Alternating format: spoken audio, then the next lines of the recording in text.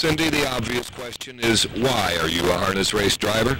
Because I grew up with the horses, and I watched them all the time, and I like it.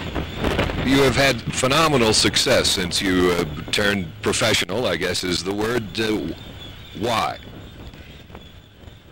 Well, I don't really know. You just get to know the horses. Like, I've been doing these horses we've had them for about 3 years, and you know what they are and how you can use them. We've come to find out here today that it all isn't glamorous. There's a lot of hard work involved, isn't there? Especially in the mud. How about ambitions in the line of harness racing? Have you set any goals for yourself? To get a stable of my own, to get more horses to drive. How many horses do you have now? 6. And how often are you racing, Cindy? Twice a week. Is that enough, or would you like to race more? More. Yeah. How about domestically? Are you a good hand in the kitchen as well as in the stable? Pretty good. We had to make our own food all the time. And do you handle the stable entirely by yourself? No, my dad helps. Your dad helps, huh? Is there any chance of getting him to be more active in the stable, or are you just going to take it over one day? Well, I don't know. I wouldn't want to take over his stable. You want one of your own? Cindy, tell me, how are you treated by the rest of the drivers here at Batavia Downs?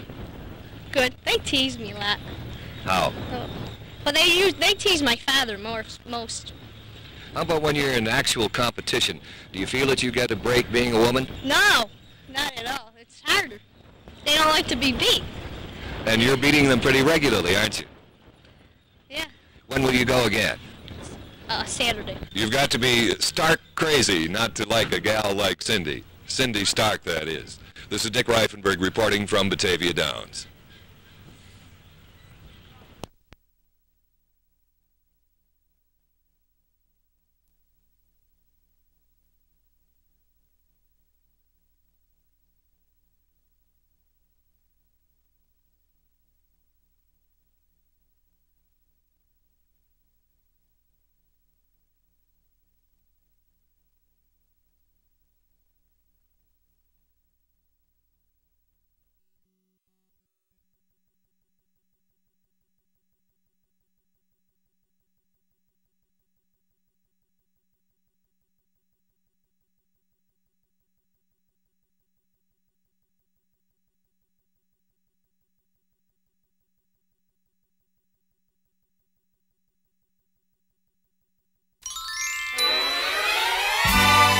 Buffalo Memories, StaffAnnouncer.com.